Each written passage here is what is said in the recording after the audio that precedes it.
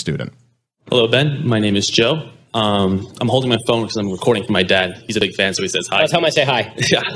Hey, Dad. How's it going? So I have two pretty serious points to address. In 2016, you had put out a list of people that you thought were characterized as the alt-right, and one of them happened to be a philosopher who I hold pretty highly, Ron Paul. And I was kind of curious why you put Ron Paul on that list.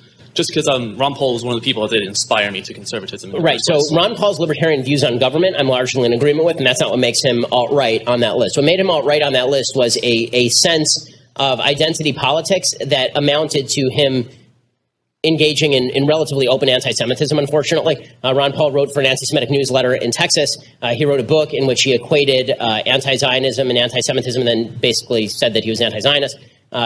He's been involved with soft peddling members of the alt-right for a long time. I think that the idea of him as a pure alt-right figure might be a bit of an exaggeration. Maybe you want to say that he is friendly to the alt-right. At least a lot on the alt-right are friendly to him.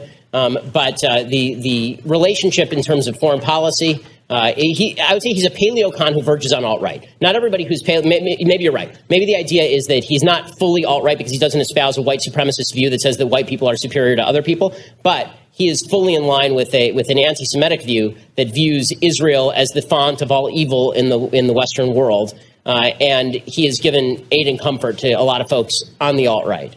So I think that's probably a fair criticism. Please subscribe to this stupid fucking channel. Whenever you want.